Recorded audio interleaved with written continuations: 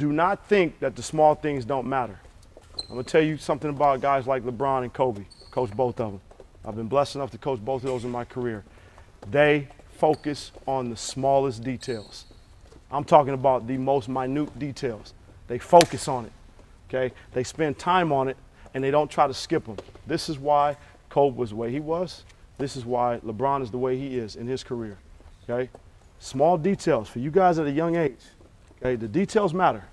So when you step into the gym with Coach Sipe or any of the coaches that are here, okay, any of the coaches on the sideline, come into the gym and put your work in.